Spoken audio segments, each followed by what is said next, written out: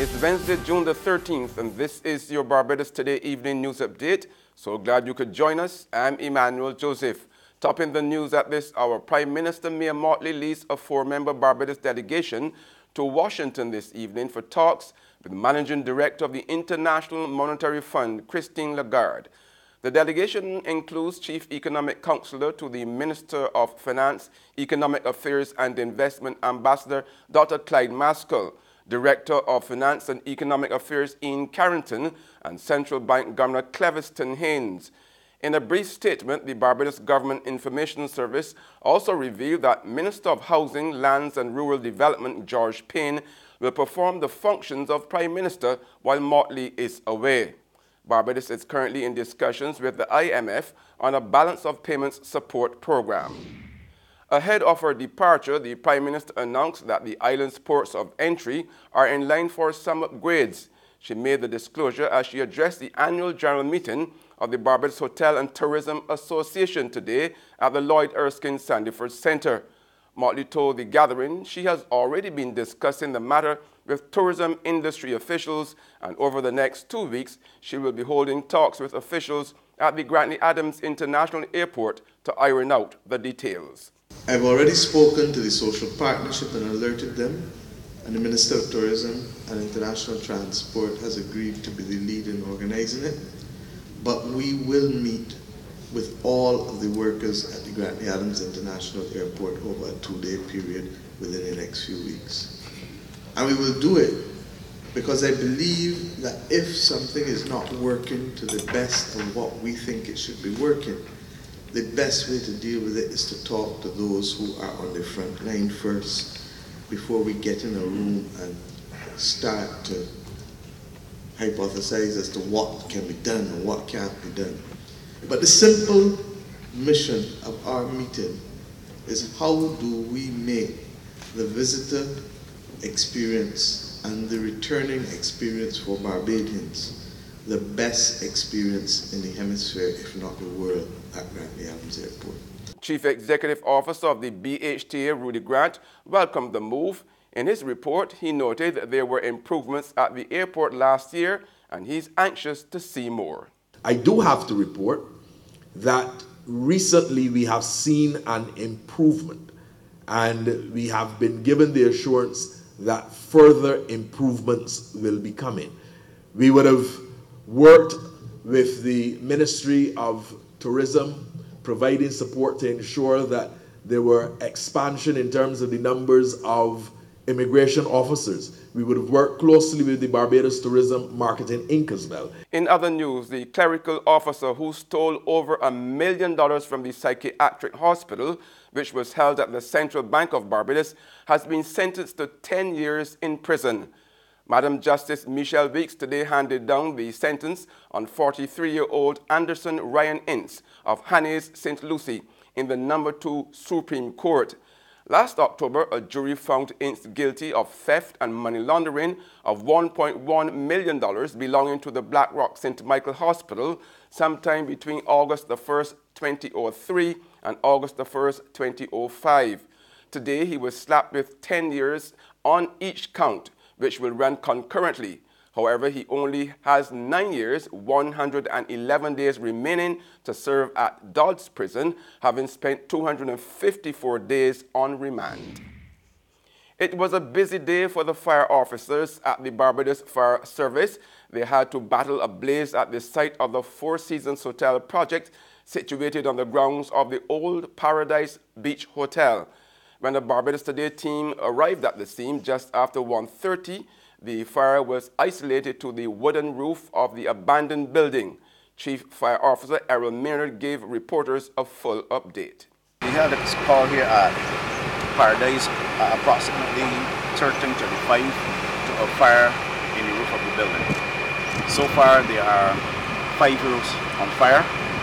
We have tried to stop from spreading because mainly only the roofs here to burn. The other part of the building is under construction, and this is concrete, and we cannot be burned. But we have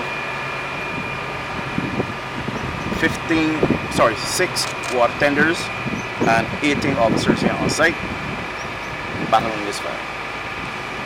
any indication as to where it started? That has not been ascertained as yet. Any challenges to the extinguishing? Well, yes, because it's a construction site, and therefore we are trying not to have anyone injured or losing any of the equipment, because the fire is in the roof and it's difficult to get there. There's no other infrastructure available that we can use, so it's posing a challenge. And then we have to shuttle water to this site because there's no water immediately in the area, so you have to shuttle water. As Parliament continued debate on the budget today, Minister of Small Business, Entrepreneurship and Commerce, Dwight Sutherland, hits back at the former government minister, Donville Innes, who yesterday called on Prime Minister Mia Mottley to tell the country how much her government is paying out to consultants. As he made his contribution to today's budget debate, Sutherland said the former government had a lot to answer for and insisted that the costs associated with the government's new team was far less than the cost of corruption under the former Democratic Labour Party administration. And I hear him trying to equate or trying to determine where the Prime Minister will get the money from for these bright minds that she has asked to assist this brilliant team. And I would say to the former member for St. James South, tell me the cost of corruption under the last administration. Millions of dollars. And I'm sure when we work it out, the honourable member for Christchurch East Central and the honourable member for St. Michael's South Central, along with the Prime Minister and the brilliant economic team, Ambassador Maskell and the others, when they work it out, and we put a cost to the cost of corruption under the last administration, that cost is indeed more than the cost of the remuneration or the salaries for every single 30 member of the Barbados Labour Party team that won the last election. Grenadian Dwayne Clark is the winner of this year's Craig Nurse Memorial Scholarship Award. The 30-year-old, the first non-national to receive the honor, was awarded today at the Caribbean Catalyst, Inc. Caribbean Catalyst, Inc. established the Craig Nurse Memorial Scholarship in 2015.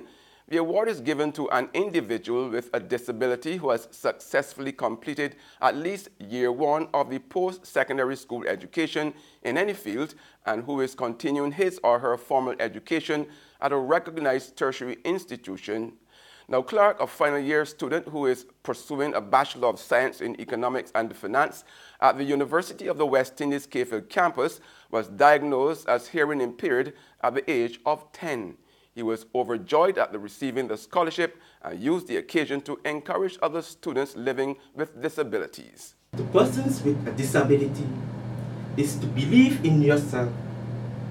You too can achieve your dream. You too can do it. The persons without disability, we need your understanding and patience. Together, we can do it. Receiving this Craig Nurse Memorial Scholarship Award enables me to cover the expenses incurred, such as books and other educational expenses. But above all, that helped me achieve my dream. There's regional and international news after this short break.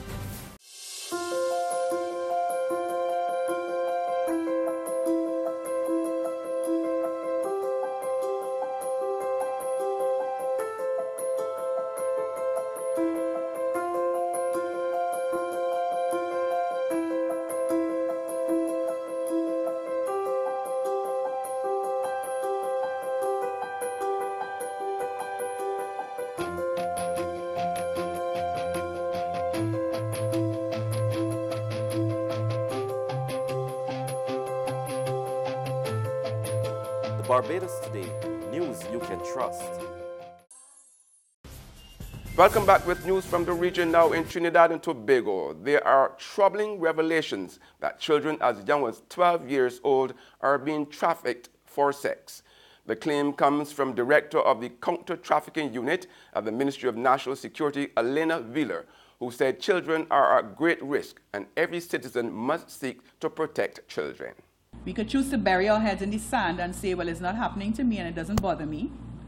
Or we can choose to challenge yourself in a new financial year and say, well, we're going to take up a project that looks at dealing with anti-child trafficking in Trinidad and Tobago. We could take up a project that looks at dealing with the sexual exploitation of children. On the international scene, the United States is hoping to see a major disarmament by North Korea by the end of 2020. Secretary of State Mike Pompeo made the comments at a day after an unprecedented meeting between President Donald Trump and North Korean leader Kim Jong-un in Singapore. In a statement, North Korea agreed to work towards complete denuclearization of the Korean peninsula.